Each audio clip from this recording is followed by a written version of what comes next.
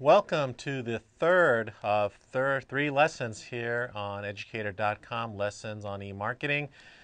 We are at the final lesson for Facebook, and we're going to talk about advertisement on Facebook. As we talk about marketing, Facebook does offer ads, which is synonymous to AdWords in Google.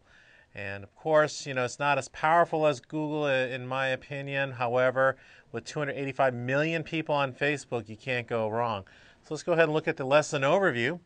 We're going to talk why do we need to advertise on Facebook, and then we're going to talk about how to create an ad and how to manage ad. And I do personally advertise on Facebook, and I think it has helped me quite a bit.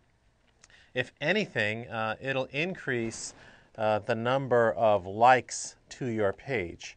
And with that, you build an audience, and with, of course, building an audience, you have all sorts of potential. Okay, you can increase revenues, you can increase interest. If you are an author and you're looking for a publication, believe it or not, the publishers, they ask you if you have a web page or Facebook page, how many people are interested or members of your group page.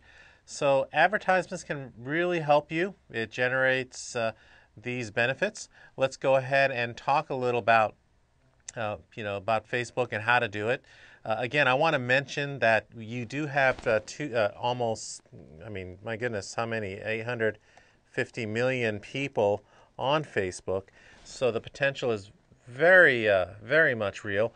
And so with Facebook, just like Google Ads in a previous lesson, you can localize and you can be specific to the audience you choose.